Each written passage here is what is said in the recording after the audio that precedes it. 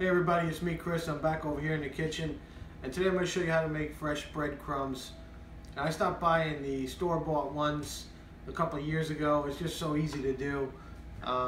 It makes sense for me anyway to do it at home. It's pretty easy. So look what I got here. This is just some old bread. I got some old rolls, some old pieces of bread.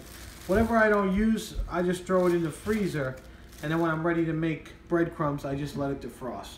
So once my bread's defrosted, I got my oven preheated to 300 degrees. And I'm just going to take all these leftover pieces and I'm just going to start to break them up and put them on my sheet pan. So these are some of the ends of the white bread loaf. I got a leftover roll here. It doesn't really matter, again, what you use. Just going to break them up and spread them out. Alright, so this looks pretty good.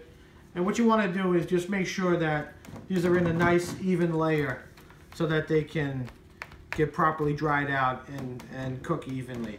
And now these are going to go in the oven. Again, it's 300 degrees until they're really dried out and just slightly golden brown. And then stir them about every 15 minutes. Make sure that they're cooking evenly. And it should take you about an hour. Okay, so my bread pieces are done. I let them cool. And you can just hear how dry they are. Okay, I don't want them to get too brown, so just keep an eye on them. But these are really nice and dry. And if you don't have a food processor, you could just use a meat mallet and put them in a bag like this and just make your breadcrumbs that way. You could even use a can. I mean, you can use whatever you want, but you don't need to have a food processor. It just makes it a lot easier. So that's what I have here. And I'll do them in batches. And I'm just going to pulse it up until I get nice fine bread. Alright, this looks good. And this is what you get at the end. It's nice fine breadcrumbs. So that's it. Once you get your breadcrumbs all ground up, you can put them in these soup containers or a Ziploc bag and put it in a freezer.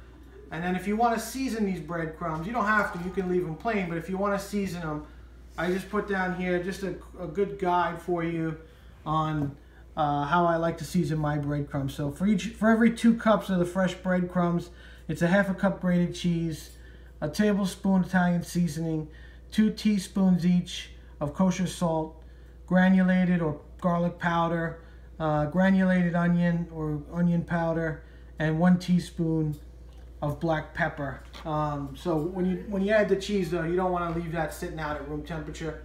Take it, mix it up, put it in the freezer, and it'll last you a long time, probably at least 6 months.